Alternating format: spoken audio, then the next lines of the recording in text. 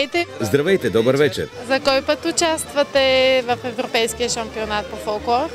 Эта група е първи раз. Тази група за първи път, но като цяло сме идвали 3 пъти. Миналата година спечелихме гран-при от целия конкурс. И сега дойдохме с малката група, за да пробваме отново. За първи път ли сте в България? Да, това е първото ни идване не само в България, но и в европейска държава. Миналата година участвахме в Индонезия и станахме шампион там, носители на гран-при, и си казахме, защо не? Защо да не опитаме тази година в европейски шампионат в България?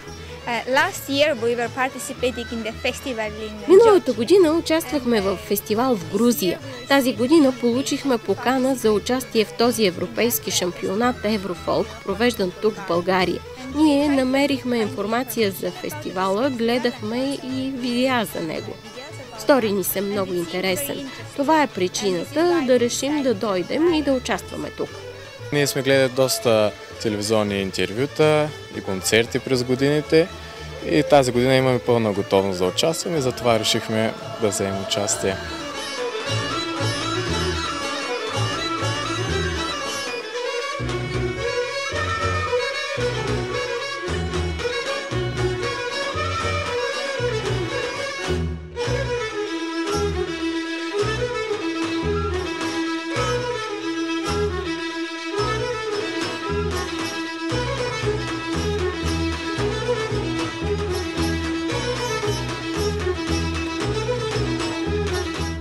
Как разбрахте за Европейския шампионат по фолклор? Бих казал, отначало беше Интерфолк в Санкт-Петербург и там ни дадоха орден, награда. Взехме тази награда и дойдохме. Имаше предложение от страна на Еврофолк и ние дойдохме тук. Я предам няколко за лиценцо фолклорно и имам фолклорно лиценцо и в Сърбия за рад. Имам няколко фолклорни лиценза в Сърбия за рад, друг фолклорен лиценз от СИД ЮНЕСКО. За да сме тук, причината е Моника, нашият секретар. Тя ви откри. Решихме да ви изпратим заявка за участие, а вие да решите дали можем да участваме. Нормално е да участват само качествени състави.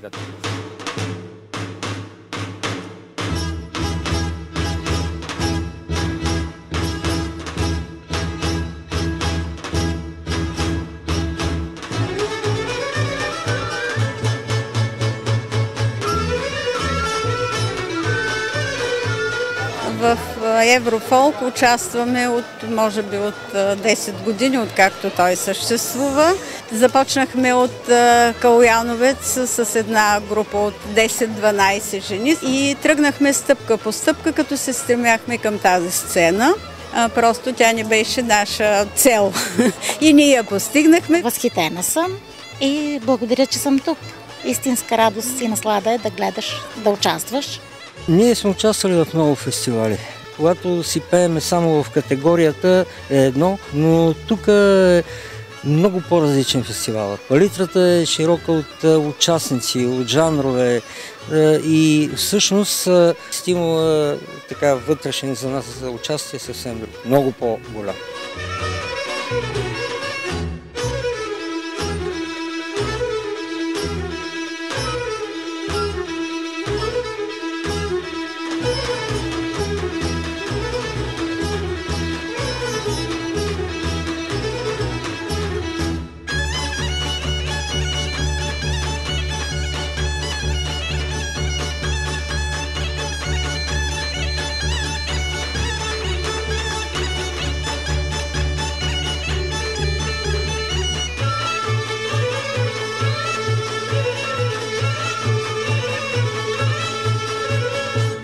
Добър вечер, дами и господа, уважаема публика, скъпи гости и участници!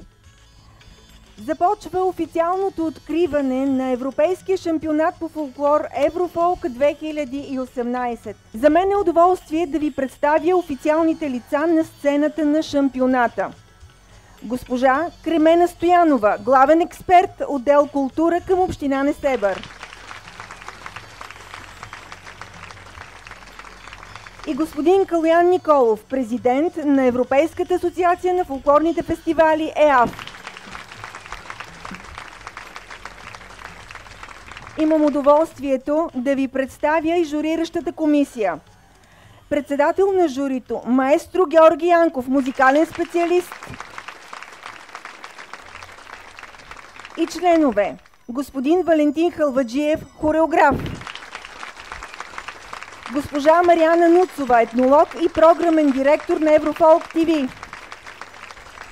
Господин Вълко Любенов, арбитър на журиращата комисия, доктор по фолклорна музика и танци, доктор хонорис кауза, режисьор, хореограф, педагог, председател на комисия 6 към ЙОВ ЮНЕСКО. Добър вечер! За мен е чест и удоволствие да ви приветствам от името на кмета на общината. Уважаеми дами и господа, скъпи гости и участници, добре дошли на 10-то юбилейно издание на Европейския шампионат по фолклор в един от най-древните градове в Европа. Вече десетилетие община Несебър е дългогодишен и успешен партньор на Европейската асоциация на фолклорните фестивали. Това е достатъчно време, за да се видят резултатите от една дейност. А всички вие определено доказахте, че когато нещо се прави всеотдайно и от душа, и то се налага, развива и надгражда, заслужава поклон и признание. Пожелавам на всички успешно представяне, приятно пребиваване и прекрасни спомени от гостоприемните курорти Несебър и Слънчев бряг. На добър час! Николай Димитров, кмет на община Несебър. Дами и господа, наистина не случайно церемонията по откриването на 10-я Европейски шампионат по фолклор е в Несебър. Това е града на световно културно наследство, признат от ЮНЕСКО. И наистина не случайно ние, пазителите на нематериалното културно наследство, с чест и гордост стъпваме на тази сцена. Искам да благодаря на община Несебър за подкрепата, на община Поморие. Искам да благодаря най-много, разбира се, на участниците. Живеем в едни размирни времена и единствено национално отговорни общества ще могат да имат бъдеще. И затова е изключително важно всички ние да пазим фолклора и мъдростта на своите предци. Искам да благодаря, разбира се, на екипите по организация, екипа по посрещане, медийния екип. Благодаря и на журиращата комисия и успех на всички участници. И така, официално откривам 10-то юбилейно издание на Европейския шампионат по фолклор EUROFOLK 2018. Успехи на всички и да ви е честито!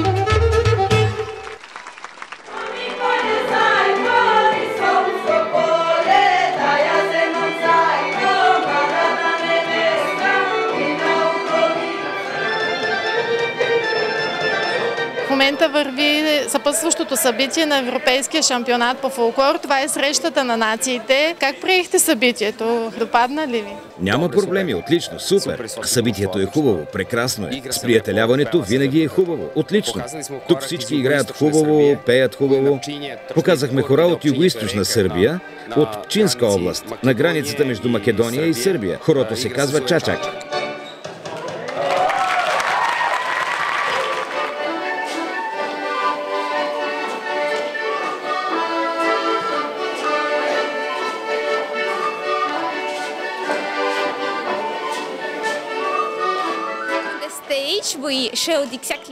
На сцената показахме традиционни фолклорни танци, като кънтри танци, също така авторски танци.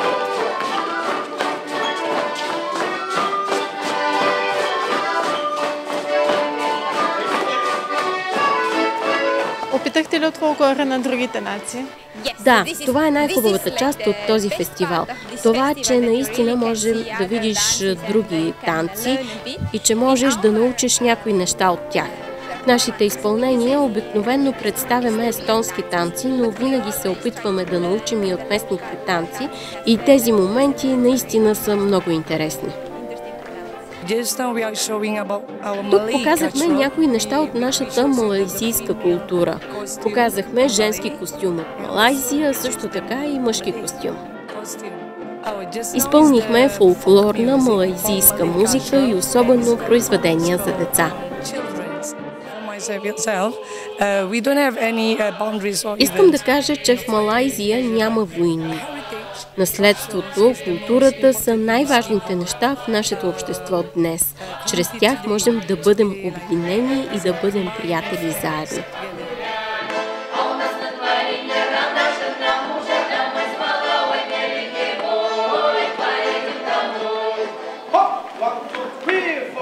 Ние първо им демонстрирахме малко от богатството на Северняшката област в прав размер. После им показахме едно леко пиринско кате-кате, което го хванаха всички.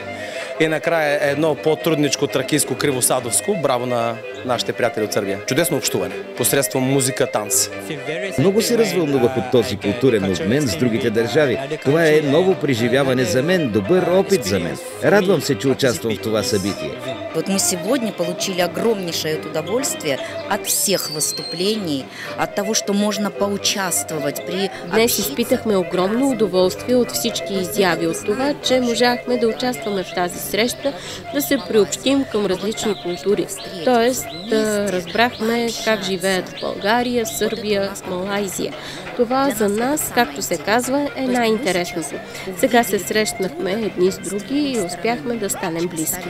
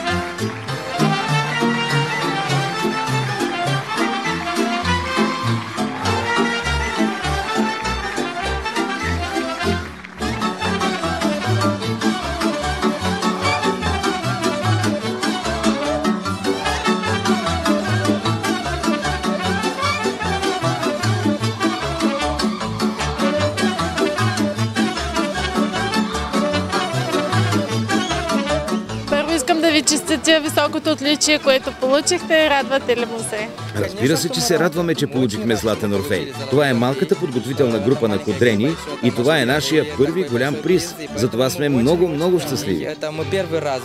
За първи път излизаме зад границата на Република Молдова. Децата са от 10 до 13 годишни. Те са още начинаещи, но много обичат да танцуват. Точно това показаха на сцената. Изпълняват народни танци, наши народни молдовски танци.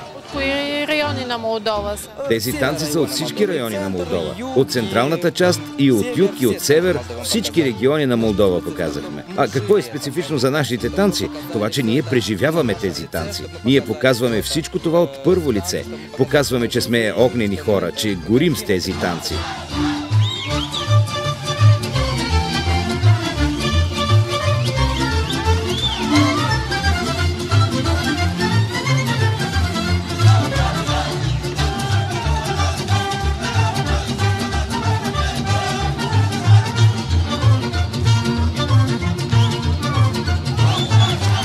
Защо избрахте да работите с деца? Да си кажа честно, трудно е да се работи с деца. Но знаете ли, изпитвам радост, като ги видя на сцена. Когато ги видя, че се усмихват, че са жизнерадостни, че им се получава. Това е много, много красиво и силно изживяване. Разкажете ни за Калараш, за мястото, от което идвате. Град Калараш се намира в центъра на Молдова, на 45-50 км от Кишинев. Малък град е, не много голям, но има деца и има с кого да работи.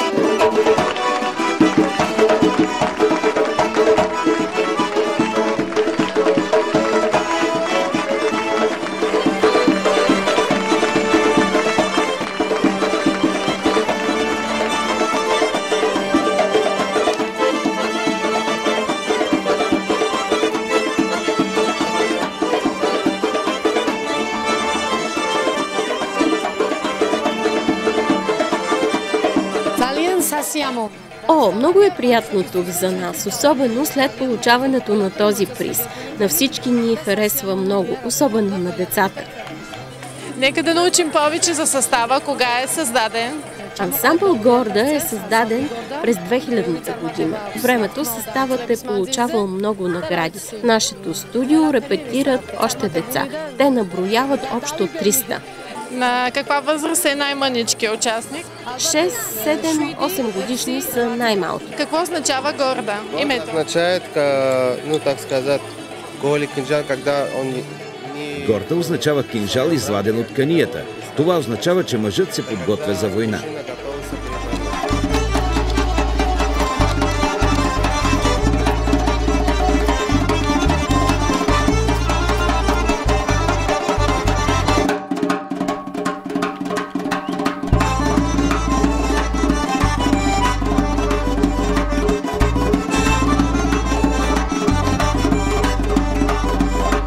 Какви танци изпълнихте? Изпълнихме танци от нашия район Аджария, Гандагана и Мхоеури, планински танци. В последните години сме участвали в Азербайджан, в Турция. За първи път сме в България. Батуми е исторически град, столицата на Аджария в Западна Грузия, на брега на Черно море. Градът процъфтява. Тази година има много туристи. Процента надскача този, който сме очаквали. Благодаря ви много за това интервю. Успех в крайното класиране. Хубава вечер. Огромно благодаря.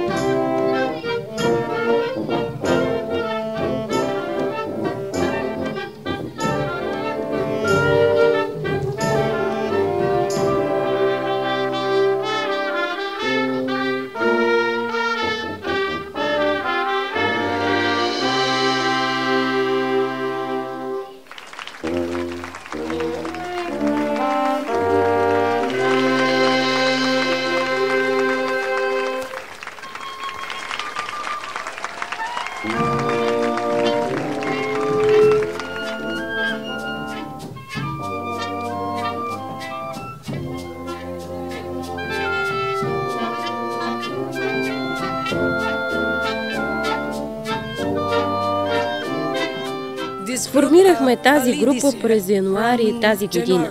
Включва ученици от 3 училища в Малайзия. В Малайзия има 14 щата. Ние сме от Негери, Самбилан и Парак.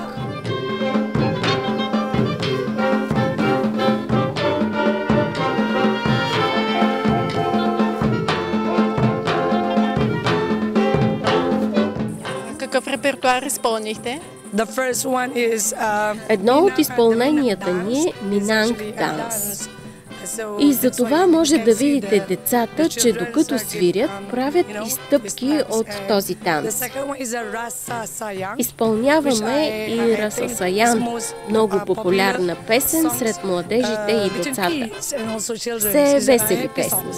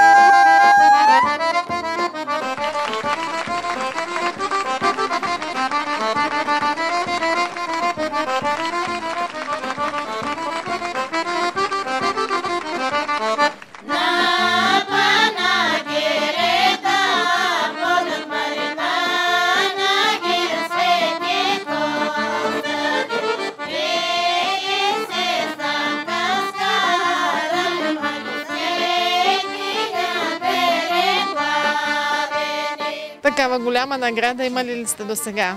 Плакети и златни медали имаме. Такава награда за първи път получаваме и сме много щастливи. И трябва да я защитим докато можем да дишаме, ние ще продължаваме да пеем. Да. Пеем предимно странджански песни на Магда Пушкарова, Калинка Сбурова, на Костадин Михайлов песни, весели песни на хоро, на Суабат, дето казваме ни в Странджа, нали, на маса за сватби. От 2011 година е създадена тая група. Кой в момента е ръководител на състава? В момента ръководителя Златка Василева. Какви други участия сте имали? Имаме много участия в Неделино, Граматиково, в Унгария имаме участия, в Италия бяхме миналата година, в Турция сме ходили. Благодаря ви много за интервюто и ви пожелавам още много успехи да имате. Да, благодарим на вас.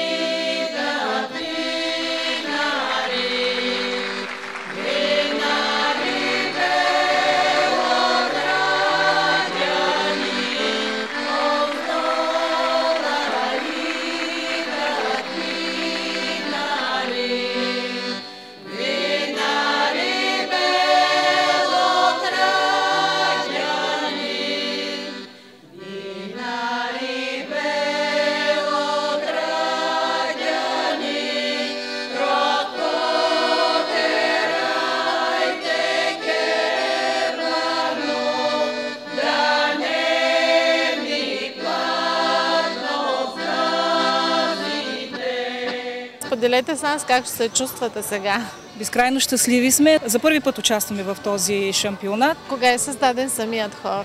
1957 година. Носиите са от 1960 година. Правени специално за хористите? Да, специално за хористите е правено. Обяснете ни сега защо македонски хор пък от Плевен? Защото в Плевен има много потомци от Македония, както от Вардарска, така и от Егейска Македония. През кои години са се преселили? Преселени са даже още от преди 1900 година. Предимно от Емборе, след това Костурския край, а за Вардарския край има най-много Дебър, Кичево, Битола, Велес. Техни песни ли изпълнявате?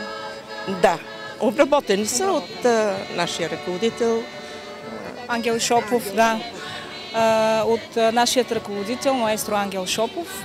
Поздравяваме го и му желаем здраве и по-бързо възстановяване.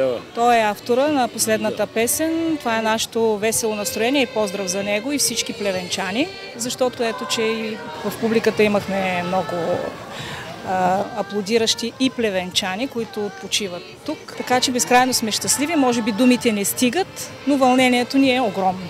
60 години пея. Баща ми е преселник. 21 година от Костур.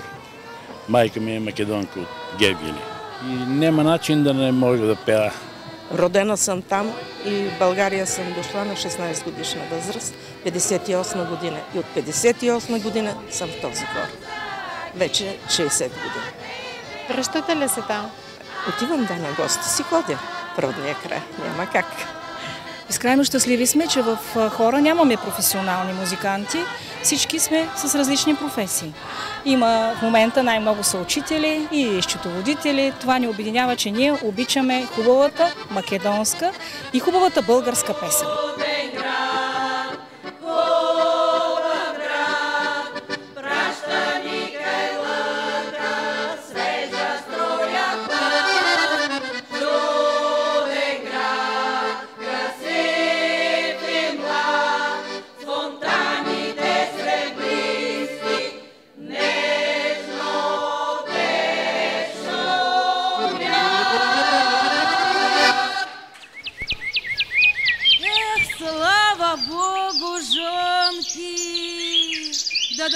Подожили, бабье лето подкатило. Свое-то все справили. Ой, да у меня еще клочок не дожат. Да тебе, Маша, помощь дать? Так, ну... Мы вот отдохнем маленько, так подмогнем. Татьянка, запой-ка нашу жатвину. Уж больно она мне нравится. А что не спит-то?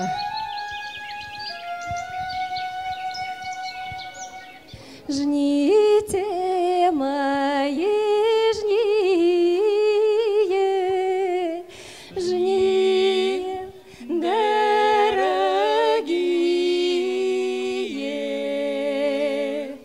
ой, дорогие,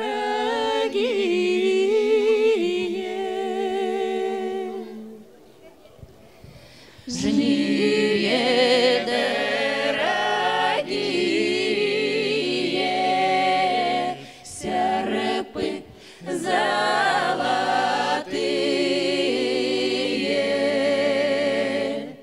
ой, золотые,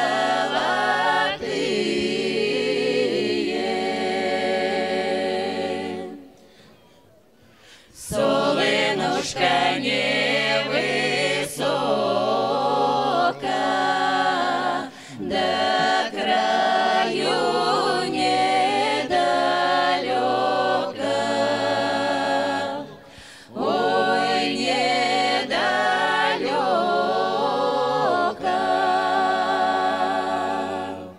до краю дождемся,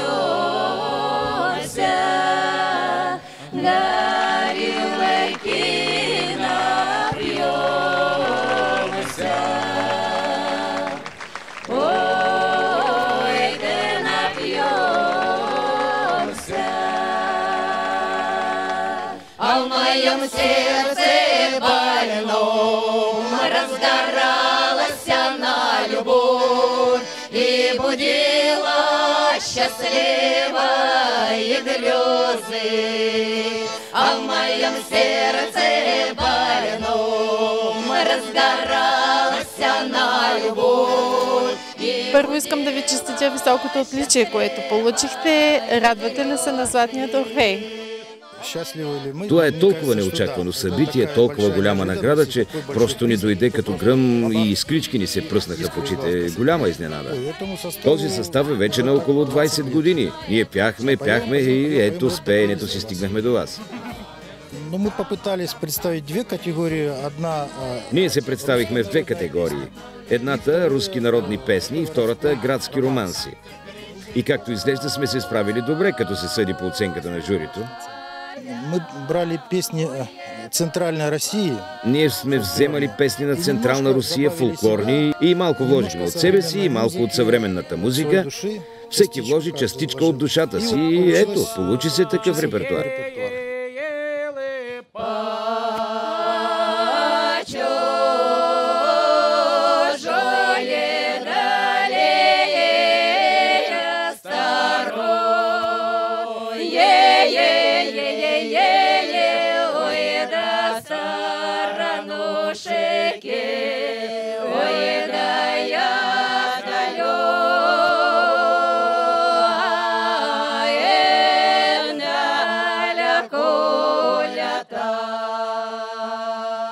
Но эти песни, они их везде поют.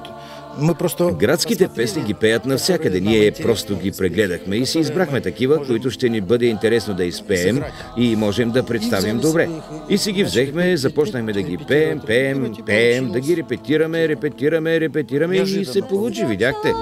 Молитва святая слезами прольется, Христовой любовью исполнится грусть, и в это мгновение душа прикоснется к великой вселенной.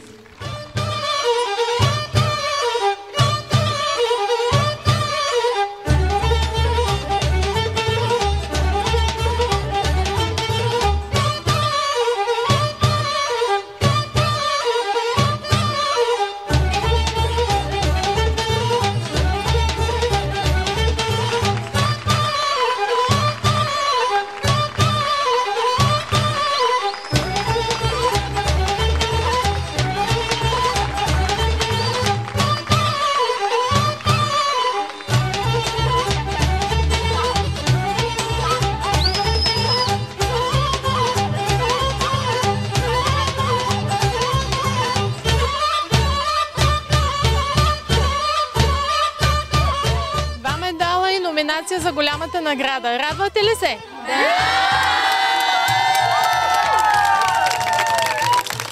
Какъв път извървяхте преди да стигнете до тази сцена, преди ние да ви видим? Работим от доста години. Децата от 5, големите от повече от 8. 3 години участваме във вашите мероприятия. Тръгнахме от Балканския, вече 2 европейски участия. Получаваме удовлетворение за труда и мотивация да продължим.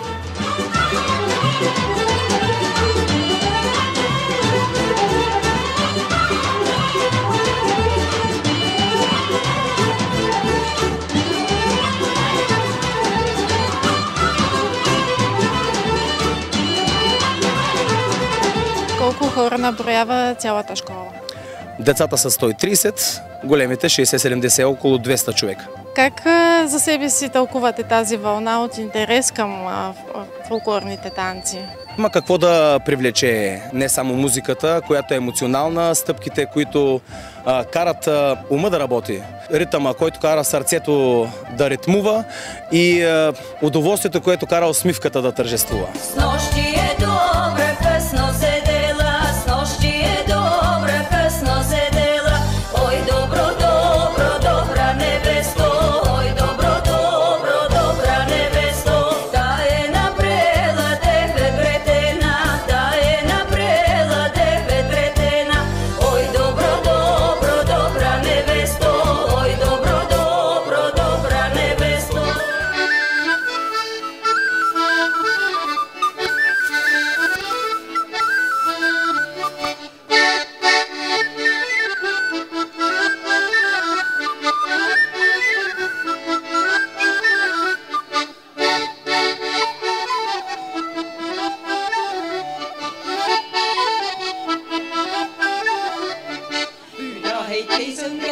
et ta saaks sealt kala kätte, püüa hetis õnge vette, et ta saaks sealt kala kätte.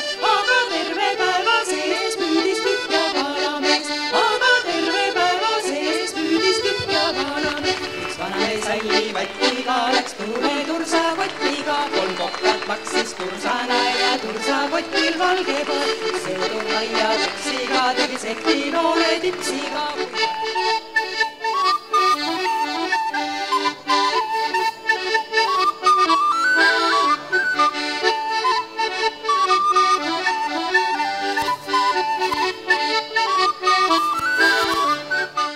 So Estonia is a quite small country. In total we have only 1.3 million people living in Estonia. Естония е малка страна. Населението е около 1 милион и 300 хиляди души. В Талин живеят 400 хиляди. Ние сме от една малка част на Талин, казва се Нама. Красиво е, има много паркове с борове. Тази група е създадена преди повече от 70 години. Танцуваме бул, традиционни фолклорни танци, както и някои други танци от различни автори. Точно това показахме днес. Показахме различни традиционни фолклорни танци, както и някои танцови произведения на различни хореографии. Тя е автора на един от танците ни. Ние представяме и фолклорни игри. Това също е типично за Естония. Ние сме от северната част на Естония. В северната част на страната ни всички поли са раирани. Всъщност този костюм, който носим, и тези блузи, които имат шарка тук, са от един и същ регион. Ние носим шапки, това показва, че сме омъжени. А тя не е омъжена и няма престилка.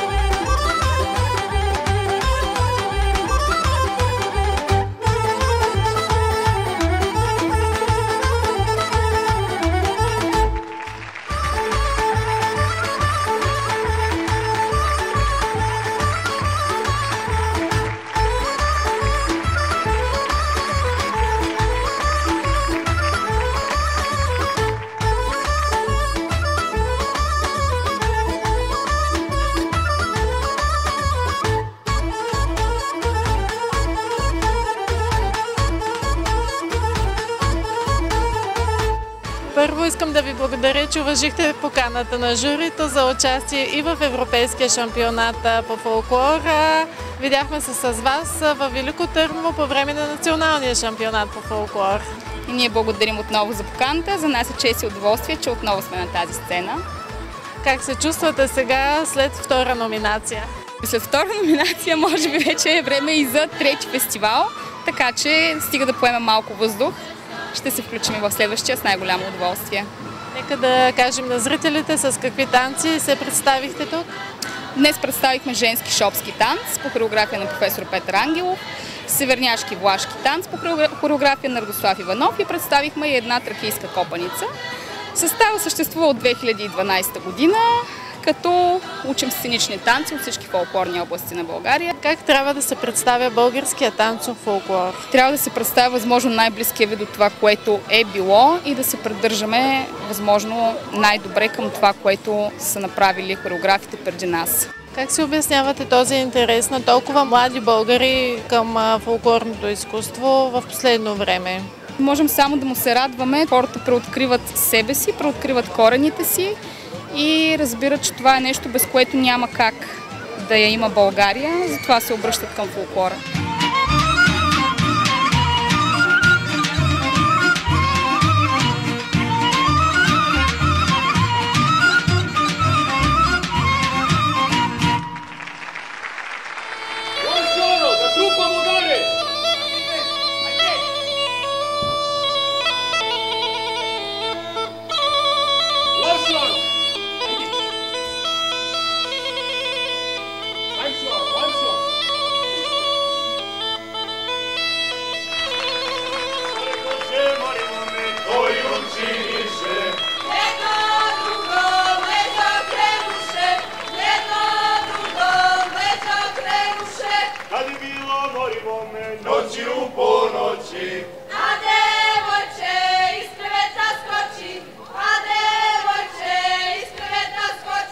Здравейте и добра среща в Свети Влас. Как се чувствате минути след като получихте номинацията за голямата награда?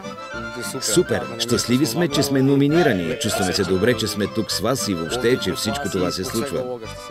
Дружество е основано в 1973 година. Асоциацията е основана през 1973 година. Основател е Любиша. Ние сме едно от най-старите дружества в Виена, заедно с още едно единство, създадено през същата година. Представяме сръбската общност, която живее в Австрия от преди 1970 година. Тази година отбелязваме 45 години от основаването на дружеството. През декември ще празнуваме рождения си ден и ви каним и вас да бъдете наши гости. Колко сърби има в Виена? Много, около 300 хиляди до половин милион. Какъв репертуар представихте тук? Представихме хореографията Ород Тупа насред село от района на Ниш, Сърбия. Хореографията е на нашия ръководител Владан Радойкович. Sve je autentično. Nošnja je original. Всичко е автентично. Носиите са оригинални, издирвали сме ги по селските къщи. Хората също, музиката също. Александър е нашият музикант, свири на гайда, на кавал и на други инструменти. Той е от Македония. Всички останали сме от Сърбия. Нас ни събраха и сближиха музиката и танца, както и вас. Ovo je jedna devoječka nošnja, neudate žene. Znači ovdje imamo prst. Това е моминска носия на неомъжено момиче. Има жилетка, която е от времето след Първата световна война. Това са символи още от кралство Сърбия. Отзад също се вижда как е изработен елека от района на Ниш и Централна Сърбия.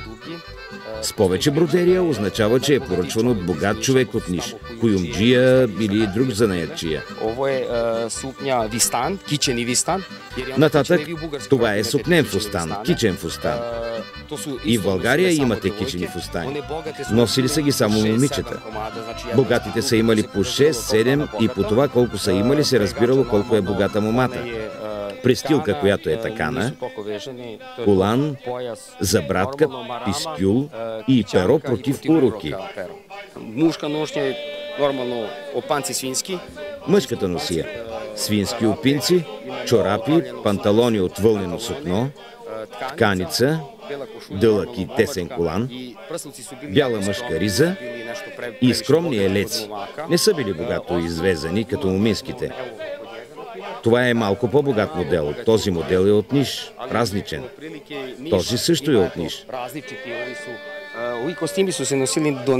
Тези костюми са се носили някъде до 80-те години. Традицията в Ниш се е запазила дълго.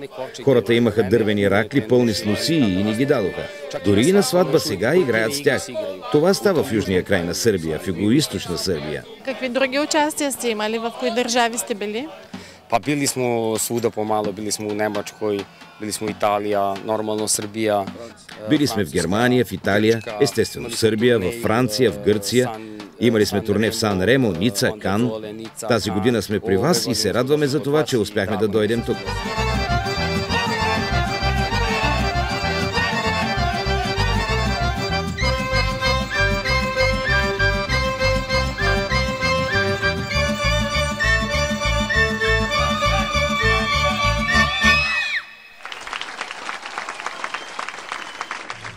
Добър вечер, уважаема публика, скъпи гости и участници! Започва церемонията по официалното награждаване на номинираните за Гран-при Златен Орфей състави от 10-то издание на Европейския шампионат по фолклор EUROFOLK 2018. 10-тият европейски шампионат започна на 28 юни и се проведе в 5 конкурсни вечери в 3 селища на Южното българско Черноморие – Несебър, Поморие, Свети Влас. Регламентът на Европейския шампионат по фолклор EUROFOLK е базиран на конкурсния принцип и идеята за високо качество на сценичните изпълнения. Едно от най-високите отличия е номинацията Златен Орфей, която осигурява участие на номинираните състави и в класирането за Гран-при на Европейския шампионат. След оспорвана надпревара на сцените на шампионата, От 65 фолклорни състава от 7 държави, журито отсъди престижното отличие на 10 от тях. Официалното награждаване започва с връчването на специалните награди. Предимство ще осигурим на наградата за най-малък участник. За 10-то юбилейно издание на Европейския шампионат това е Лизи Диасманидзе на 7 години от град Батуми, Грузия. Тя получава своя подарък от президента на ЕАФ, господин Калоян Николов.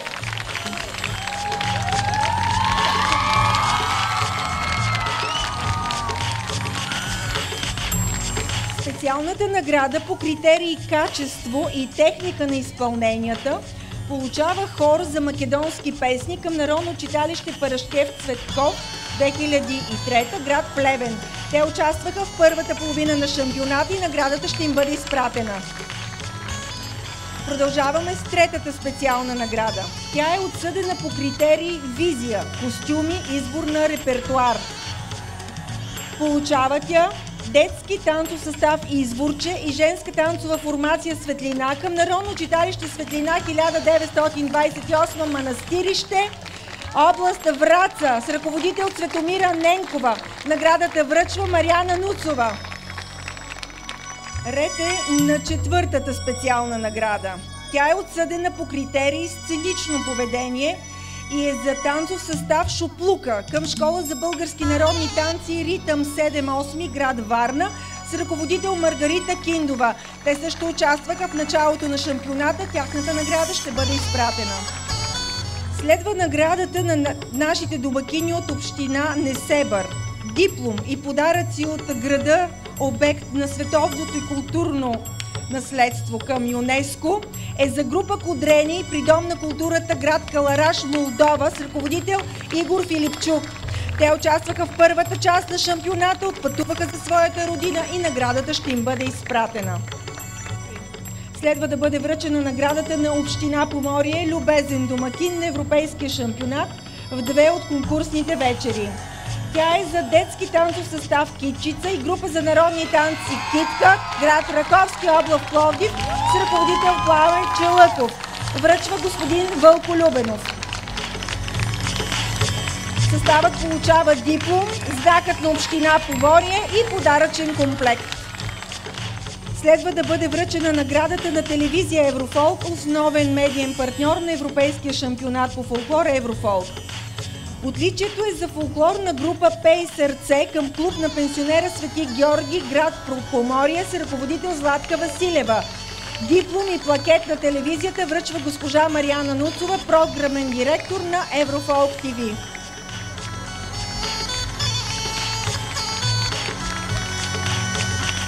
Настъпи моментът, в който следва да бъде връчена и специалната награда на главния организатор на Европейския шампионат по фолклор. Това е Еврофолк Академи. Диплом и плакет предстои да бъдат връчени на симфоничен оркестър с Дартикес от Малайзия с ръководител Абдул Разак. Връчва господин Калоян Николов.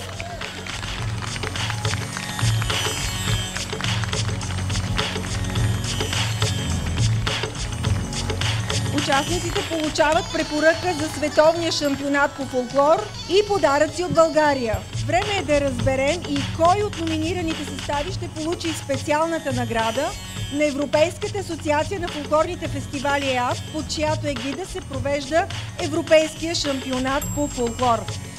Наградата е за фолклорна танцова група Кантя Кабит от Естония с ръководител Кадрия Адма.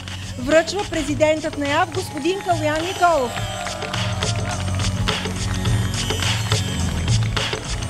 Те също получават препоръка за участие в световния шампионат по фолклор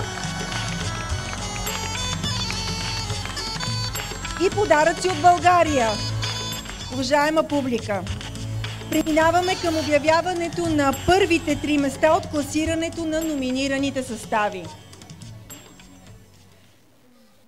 Третото място на Европейския шампионат по фолклор Еврофолка 2018 е за вокален ансамбъл от Рада, град Нижневартовск от Русия с ръководител Василий Алаторцев. Бронзовият медал на шампионата и бронзови орфей ще връчи господин Георги Янков, председател на журито. Съставът получава препоръка за световния шампионат по фолклор и подарък от България, който ще връчи президентът на Европейската асоциация на фолклорните фестивали господин Калоян Николов.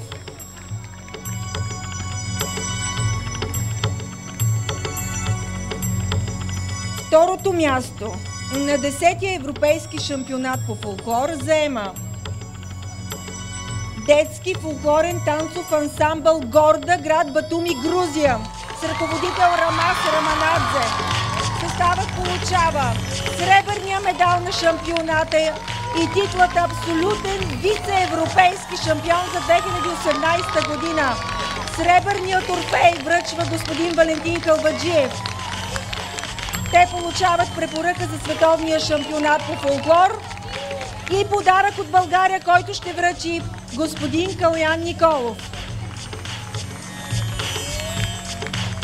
Първото място на Европейския шампионат по фолклор Еврофолк 2018 печели Културно-спортна асоциация Бамби от Австрия с ръководител Владен Радойкович. Съставът получава златния медал на шампионата и титлата абсолютен европейски шампион за 2018. Златният трофей връчва господин Калоян Николов.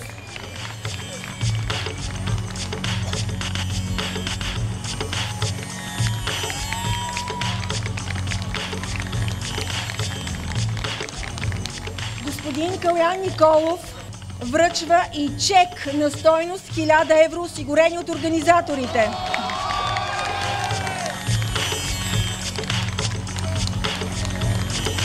Съставът получава препоръка за световния шампионат по фолклор и подаръци от България.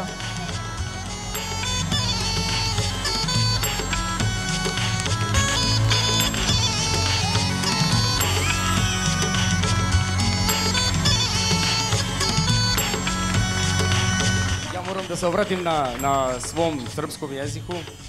Желим да се захвалим организација Европскog фестивала. Ще се обърна към вас на моя роден език, на сръбски. Искам да благодаря на организаторите на Европейския шампионат, на всички хора тук, за всичко. Вие, зрителите, които сте тук, надявам се, че сте доволни от нашето представяне.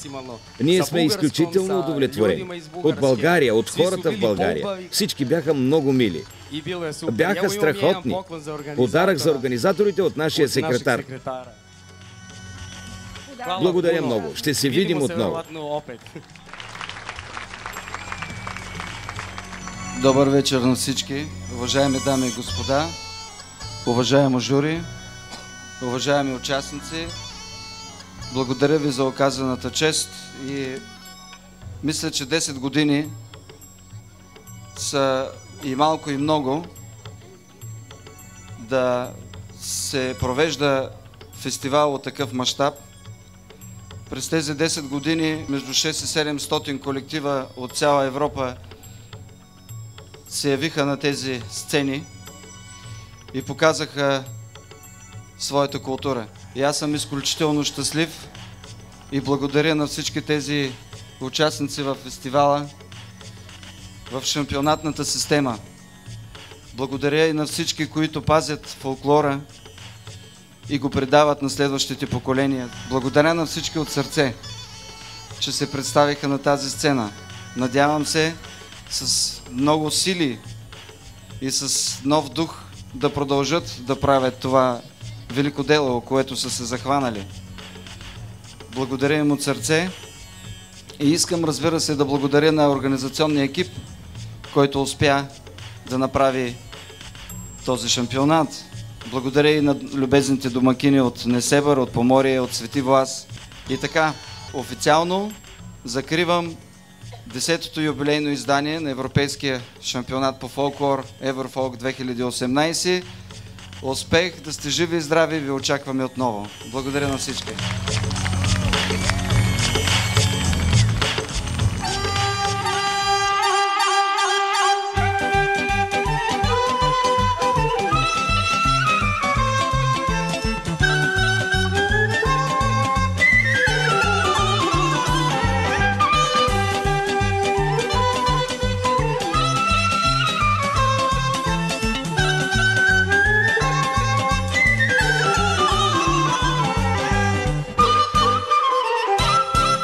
Нека да завършим с пожелание към организаторите на Европейския шампионат. Припомням ви, тази година е 10-то юбилейно издание. Успех, разбира се, и да вървите напред и дай Боже на 20-то, на 30-то, ако е рекал Господ, пак да пеем и да се виждаме.